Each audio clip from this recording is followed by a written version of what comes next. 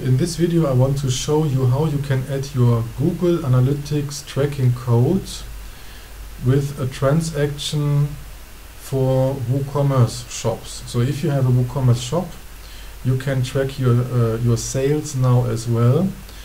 After activation you see these two settings here. That is all you need. Then you can go to your page and have a look at the code. You see the code here. That is just the basic code with your details here and there. And now I generate a sale. I add some products to the cart. I make it quick. So we have 4 products now. We go to the checkout. You see the information here. You can compare later with the data we see.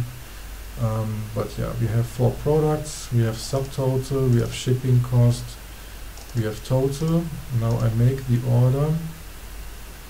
And on this page you can see a more detailed tracking code. This part is the same what we have before, and now we have a transaction with the transaction ID. That's the WooCommerce order ID.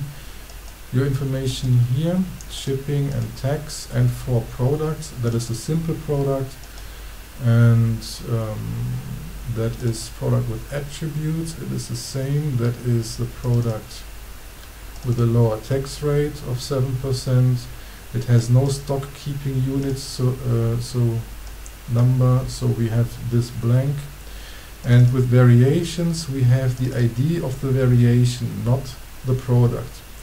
It is the ID of the variation and the stock keeping unit number of the variation as well. That's it already. For more information please come to stockwebdesign.de. There you see my phone number and my email address. Thank you for watching. Bye bye.